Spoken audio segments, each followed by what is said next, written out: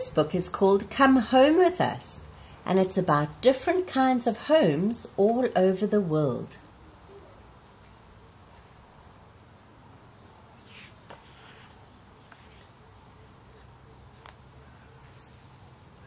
In Brazil, the cities are crowded.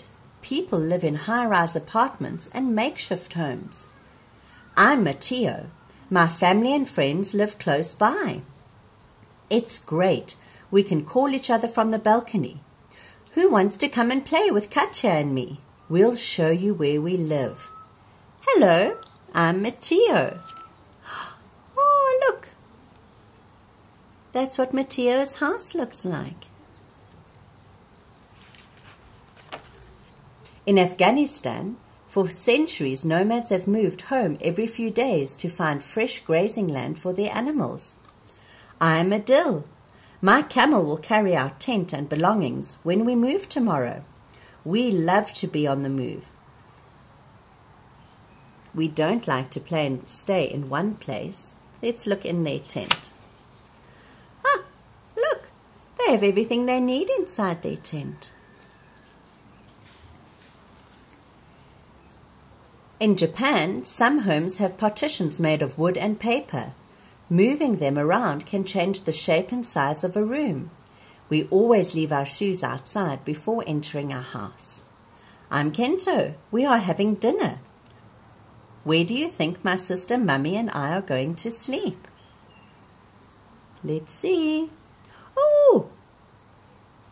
Look at that. They've made a bedroom by shifting some of the screens. On the island of Sumba in Indonesia, the houses are tall and have roofs made of straw or corrugated iron. At night, the animals live underneath. Inside, the family lives on the first level. Grain is stored on the second level, and a space is left above for the spirits of the family's ancestors. I'm Slamet. Tutti and I are going to fetch grain for the animals. Do you want to climb the ladder with us? Ah, look, there's the grain, and there's the ladder. Isn't that lovely? In Britain, most people live in streets of little houses. In towns, houses are made of brick with slate or tile roofs. In the country, some old houses have thatch roofs. I'm Bridget. My friend Owen is coming for tea. Jamie is upstairs. I wonder who else is at home. There's Grandpa's bike. Oh, there's Jamie and there's Grandpa.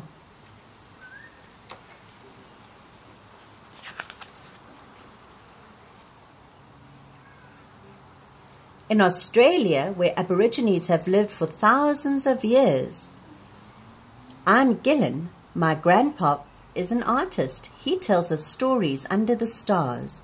Where do you think we like to sleep? In the house?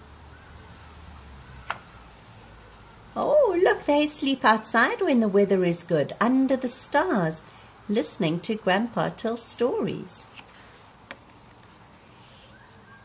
In Mali, homes are built with mud bricks and covered with wet mud, which the hot sun bakes dry.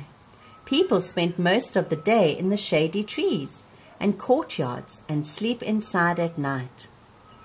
I'm Asitan. We're on our way to school. Our little brother Isika is too young. Can you find him? Oh, look, there he is, sleeping inside. There's a bricklayer building a new house.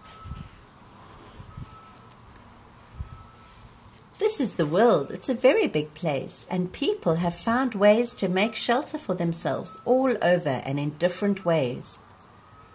What kind of house do you live in?